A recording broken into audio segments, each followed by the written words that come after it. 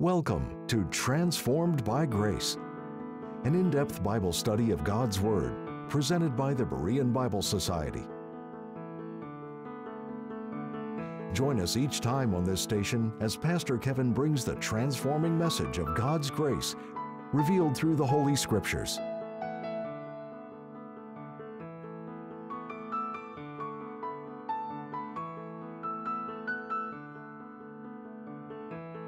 Visitors to the Smithsonian Museum of American History can see the flag that flew over Fort McHenry when Francis Scott Key wrote the Star-Spangled Banner in 1814.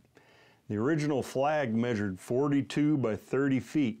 It was the immense size of the flag that allowed Key to see it from his position 10 miles out to sea following a night of gunfire.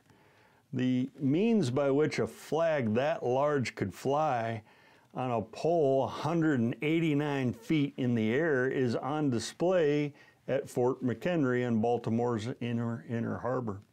There in one of the barracks are two oak timbers, 8 foot by 8 foot, joined as a cross. National Park Service personnel discovered this cross-shaped support near the entrance to Fort McHenry in 1958, buried 9 feet below ground. Not only did the cross help rangers locate the original site from which the Star-Spangled Banner flew, but it answered the mystery of how such a large flag could fly in a stormy weather without snapping the pole. This unseen wooden device provided a firm foundation for the symbol of our national freedom. Similarly, the cross of Christ provides the foundation by which our faith is rooted and supported, and our spiritual freedom finds its foundation and basis in the cross of Christ. When Christ cried out, "It is finished," he was announcing that the work of redemption was complete. Those in bondage to sin find their freedom through Christ's perfect sacrifice for sin at the cross. John 19:30 reads, "When Jesus therefore had received the vinegar, he said, 'It is finished.' And he bowed his head and gave up the ghost." After Christ had said the words, "I thirst," one of the Roman soldiers soaked a sponge in vinegar or sour wine, put it on a hyssop branch, and lifted it to the Lord. The Lord drank from that sponge. The drink of sour wine did not quench the Lord's thirst, but it was for the purpose that he might fulfill prophecy, and also because his burning, tormenting thirst was so great, he needed that vinegar so he could say the last two sayings of the cross. After he received the vinegar, the Lord said, "It is finished." Both Matthew 27:50 and Mark 15:37 state that when he said, "It is finished," he said it with a loud voice. The Lord cried out, "It is finished," at the top of his voice. It wasn't said with a whimper, but rather it was the cry of a conqueror. It was a shout of victory. It was a word of triumph. Christ was not just announcing that it was finished and he was about ready to die, rather that the blood had been poured out. The sacrifice had been made. The enemy had been defeated. Sin had been paid for. This was a cry of completion, of victory, and of fulfillment. Charles Spurgeon put it well that it is the cry of one who has completed a tremendous labor. And the cross was a labor of love, and taking on him the sins of the world and paying for them. The crucifixion did not thwart Christ's mission. Instead, it accomplished it. Christ died in triumph, having fully accomplished the work his Father had sent him to do. And "it is finished" is the triumphant recognition by Christ of that fact. Christ had been sent to this world for this hour and this very purpose, to die the death of the cross. The way had been provided by which all could be saved. The work of redemption was complete, and thus the Lord cried out, it is finished. In English, this sixth saying from the cross contains 3 words, it is finished. In Greek, it is only 1 word, tetelestai. One single word can change everything. Guilty in a court of law changes everything. Fair on a baseball field can change everything. When a woman says yes to a marriage proposal, it changes everything. The word goodbye can change everything. Yet there has never been a single word said that has impacted history more than the word tetelestai. It's important to note that and to understand that this word is a verb and is in the perfect tense in the original Greek. That's significant because this means it refers to an action that has been completed in the past with results that continue into the present. The past tense says this happened. The perfect tense adds the idea that this happened and it is still in effect today. It literally means it was finished, and as a result, it is forever done. Or it was finished in the past, and it is still finished in the present, and it will continue to be finished in the future. And this is all true of the work of redemption. This happened. The work of redemption happened, and it is still in effect today. Redemption was finished, and it is forever done. Redemption was finished in the past, redemption is still finished in the present, and redemption will continue to be finished in the future. A Christian once said to his religious neighbor, "There's a great difference between your faith and mine." The neighbor replied, "Oh yeah, what's that?" The Christian said, "Your faith has only 2 letters. My faith has 4. The neighbor asked, "What do you mean?" And the Christian said, "Your faith says do. Mine says done." Redemption is done, finished, completed. All has been done that needed to be done for our salvation. Nothing more is needed. Since salvation is a finished work, nothing needs to be added to it, nothing should be taken away from it, and nothing should be substituted for it. A.W. Pink wrote this, "It is finished," a single word in the original. It was the briefest and yet the fullest of his 7 cross utterances. Eternity will be needed to make manifest all that it contains. All things had been done which the law of God required. All things established which prophecy predicted. All things brought to pass which the types foreshadowed. All things accomplished which the Father had given him to do. All things performed which were needed for our redemption. Nothing was left wanting. The costly ransom was given. The great conflict had been endured. Sin's wages had been paid. Divine justice satisfied. The word tetelestai was a common and familiar word in our Lord's day. It's the kind of word we would use today if we climbed to the top of a mountain, or you completed a large project at work, or you make the final payment on your car. Tetelestai, it's finished, or it's accomplished. This word in our Lord's time was commonly used with masters and servants. A master would tell his servant to go do something. When the servant had completed the task, he would come back and report, tetelestai, it is finished. An artist, after putting the finishing touches on a painting, would step back, look at it, and pronounce, tetelestai, it's finished. Merchants and bankers use this term. If you purchase something, the merchant would take your money, then give you a receipt. The receipt would say, tetelestai, it is finished, meaning the price has been fully paid. Same thing with a banker. When a person would pay off his debt, the banker would hand a person a receipt with the word tetelestai written on it. It is finished, meant that the debt was paid in full. And interestingly, papyri receipts for taxes have been recovered from that time period with the word tetelestai written across them. And with the cross, we see all of these things. The Lord came to this world as a servant. In Mark 10:45, the Lord said, "For even the Son of Man came not to be ministered unto, but to minister, and to give his life a ransom for many." Christ was obedient to the Father's will. He ministered to Israel. He was obedient unto death, even the death of the cross. The work that he was given to do in his earthly ministry was carried out exactly as the Father desired. Thus, in the hours before the cross, the Lord prayed to the Father, "I have glorified thee on the earth. I have finished the work which thou gavest me to do."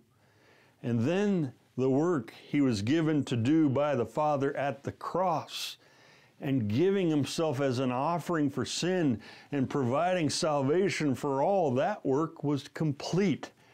And thus he cried out to the Father, "Tetelestai, it is finished." And the cross completes the picture that God had been painting of redemption, and which God had painted from and planned from eternity past. All the many types and prophecies of the cross of the Messiah from the Old Testament found their fulfillment in Christ. In 2 verses earlier, John wrote, "Jesus, knowing that all things were now accomplished." The word accomplished is the same Greek word for "it is finished." By Christ's life, suffering, and death, he completed the picture. He fulfilled all the prophetic scriptures concerning the cross.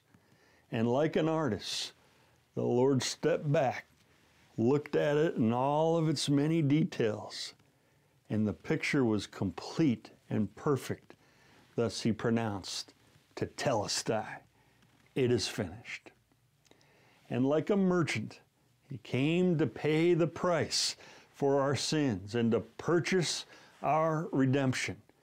And after facing the 3 hours of darkness when he was made sin, and God's full divine wrath and fury was unleashed and poured out against him, he completed the payment and declared, "Tetelestai, it is finished," paid in full.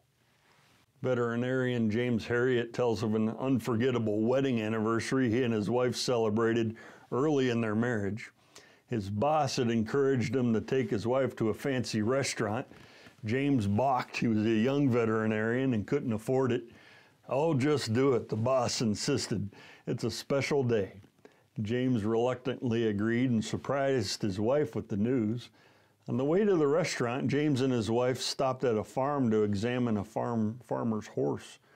Having finished the routine exam, he returned to his car and drove to the restaurant, unaware that his checkbook had fallen in the mud. After the meal, James reached for his checkbook only to discover it was gone. Embarrassed, he tried to offer a way of making it up to the restaurant. "Not to worry," came the waiter's reply. "Your dinner has already been taken care of." James' employer had paid for the dinner in advance. When Christ said on the cross, "It is finished," it meant paid in full. He paid the price for us. We are in debt no more. And paid in full means that once something is paid for, you never have to pay for it again. It's foolish to even try. You don't owe anything. It's paid in full. As sinners, each of us are in debt before God. We've broken God's law and are under the law's curse of condemnation and death. And we cannot pay this debt. But Christ came and paid the debt for us at the cross. And now our sin debt is paid in full. All of our sins, and each of them have been stamped by God with one word, tetelestai, paid in full, and to trust it. Since Christ paid it all, there is nothing more that needs to be done. Salvation is not a do-it-yourself project. It is not a 50-50 arrangement where you do your part, Christ did his. The truth of salvation is that Christ has done it all. You just trust what he did for you, and you are saved. As one poet expressed it well, upon a death I did not die, upon a life I did not live. Another's death, another's life, I cast my whole eternity. That is how we are forgiven of our sins and given eternal life. Upon the life and death of another, trusting Jesus Christ, that he died for us and rose again. Christ shouted, "It is finished," from the cross for all to hear through all the ages, that the work of redemption is done. Sin's wages have been paid. The justice of God has been satisfied. The task is done. Salvation is won. Satan is destroyed and sin is defeated. And Christ as God has full knowledge of that. He knew every specific detail of the plan of God for salvation had been fulfilled. He did everything that needed to be done, and with the authority of God, this pronouncement of "it is finished" was made from the cross. God has furnished us with 3 strong proofs that the work of redemption is finished, and that Christ's words from the cross are true, and that his sacrifice for sin was accepted by the Father. The first is the rending of the veil at Christ's death. Matthew 27:50-51 reads, "Jesus, when he had cried again with a loud voice," which is him crying out, "It is finished." Verse 50 then continues, "Yielded up the ghost, and behold, the veil of the temple was rent in twain from the top to the bottom." The veil was the curtain which separated the holy place from the Holy of Holies in the temple, which was the Holy of Holies was where God's presence resided in the temple in time past. The veil was a barrier, so no one could go into the Holy of Holies. Only the high priest, once a year on the Day of Atonement, could go into the Holy of Holies where the Ark of the Covenant was. And he didn't go without blood, as once in there he sprinkled blood on the mercy seat on behalf of the nation for their sins. But that veil was symbolic to all people, that they were shut out of God's presence. It was a constant reminder that sin renders humanity unfit for the presence of God, and that there was a separation from God because of sin. But the moment Christ died, showing that the Father was satisfied with Christ's shed blood and sacrifice for sins, and that Christ's statement, "It is finished," was true, that thick veil was torn from the top to the bottom, which tells us that God tore that veil. The second proof that the work of redemption is finished, and that Christ's sacrifice for sin was accepted by the Father, is the resurrection of Christ. Romans 4:25 reads, "Who," that is Christ, "was delivered for our offenses and was raised again for our justification." The fact that God raised Christ from the dead tells us that the work is finished, the price has been paid, and God is infinitely satisfied with the redemptive work of the Savior. Christ's resurrection was the proof, the demonstration, the vindication of God's acceptance of Christ's sacrifice for sin at the cross. If Christ had not risen, it would have shown that Christ's words, "It is finished," were not true. But because God did raise him from the dead, it demonstrates the truth, the reality of Christ's words, that sin has been defeated and paid in full.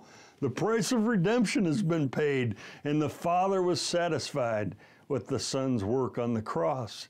His resurrection was the divine assurance that he had, as Hebrews 9:26 puts it, put away sin by the sacrifice of himself. The third proof that the work of redemption is finished and that Christ's sacrifice for sin was accepted by the Father is the exaltation of Christ. Following his death, resurrection, and ascension back to heaven, the Bible tells us in Philippians 2:9, "Wherefore God also hath highly exalted him and given him a name which is above every name." In Ephesians we read that God has set him at his own right hand in the heavenly places, far above all principality and power and might and dominion and every name that is named, not only in this world, but also in that which is to come. The Father's exaltation of the Son on high attests to us all that the Father was completely satisfied with Christ's sacrifice at the cross. The cross of Christ is the perfect, all-sufficient, once-for-all sacrifice for sin. Nothing can be added to it. The work of redemption truly is finished. Hebrews 10 and 11 to 12 also reads, "And every priest standeth daily ministering and offering oftentimes the same sacrifices, which can never take away sins. But this man, after he had offered one sacrifice for sin forever, sat down on the right hand of God." The Old Testament sacrificial system's been summed up in 3 words: blood, death, sacrifice. That is what God demands as payment for sin. And for hundreds of years, blood flowed from the brazen altar of God, and yet the cost of sin was never fully paid. The book of Leviticus describes the complex system under the Mosaic law that involved the various offerings and sacrifices of different animals and at different times. Day after day, the priests shed the blood of animals and offered them as sacrifices. In Hebrews 10, verse 11, the ministry of Israel's priests in the tabernacle or temple is contrasted sharply with that of Christ. All of Israel's priests standeth daily or stood daily in the performance of their duties. There was no chair in the tabernacle or temple for them to sit on because sin was repeatedly and continually committed. There could be no rest and their work was never finished. Each day brought the need for blood to be shed and sacrifices to be offered. And they repeatedly offered even the same sacrifices. It was an unending routine. All those lambs and goats sacrificed in Israel's history pointed to the one who was to come, the Lamb of God who would shed his blood and die as the perfect sacrifice for sin. None of those Old Testament sacrifices could take away sin. The blood of all those animals only atoned and covered sin. But when the Lamb of God shed his blood and offered his one sacrifice for sin at the cross, that blood can and that blood does take away our sins. The one sacrifice of Christ did the work that the many sacrifices failed to do. The work of Christ is complete and perfect. And thus, when he ascended to heaven, unlike those priests who stood daily offering sacrifice after sacrifice in the temple, the Lord sat down. He is seated, not standing, because the one sacrifice of himself for sin was perfect, all sufficient. He sat down because the work is finished. And he is seated at the right hand of God, the highest place of honor, power, authority, and affection. And God honoring his Son with the seat at his right hand demonstrates the infinite worth, greatness, and victory of Christ's work and the Father's acceptance of his sacrifice. God is forever satisfied with the sacrifice of his Son. And this is a great picture to encourage us that our sins are fully dealt with. These two verses give the following contrast: thousands of priests versus one priest. The thousands of priests continually standing versus the sitting down of Christ. The repeated, never finished sacrifices versus the once for all finished sacrifice, and the sacrifices that only covered sin versus the sacrifice that completely removes sin. And these things are true because, as Christ said at the cross, it is finished. It is finished means that all that a holy God requires for salvation has been done. Nothing is left for the sinner to add. No works from us are demanded for our salvation. All that is necessary today is to rest in what Christ did for us and to trust it. As Ephesians 2:8-9 says, "For by grace are ye saved through faith, and that not of yourselves. It is the gift of God, not of works, lest any man should boast." All of this together teaches us where we need to look for salvation and eternal life. We need to look to Christ. We need to look to His cross and His resurrection. It's by His finished work and trusting Him as our personal Savior that we know we are going to heaven. Max Lucado wrote the following: "The immensity of the Nazarene's execution makes it impossible to ignore. Everybody has an opinion. Everyone is choosing a side. You cannot be neutral on this issue. Apathy? Not this time. It's one side or the other, and all have to choose. You are either on one side or the other. A choice is demanded. We can do what we want with the cross and the tomb. We can examine its history and study its theology and reflect upon its prophecies, yet the one thing we cannot do is to walk away neutral. No fence sitting is permitted. The cross, the tomb, and their absurd splendor don't allow that. That is one luxury God in His awful mercy does not permit. On which side are you?"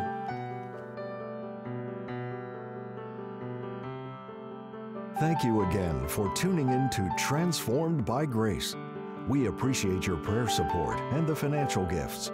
The purpose and mission of the Berean Bible Society is to help you understand the whole counsel of the Word of God. For more information, visit our website at www.bereanbiblesociety.org or give us a call at 262-255-4750. Or if you prefer, write us at the Berean Bible Society, P.O. Box 756, Germantown, Wisconsin, 53022. Now until next time, may you be transformed by God's grace.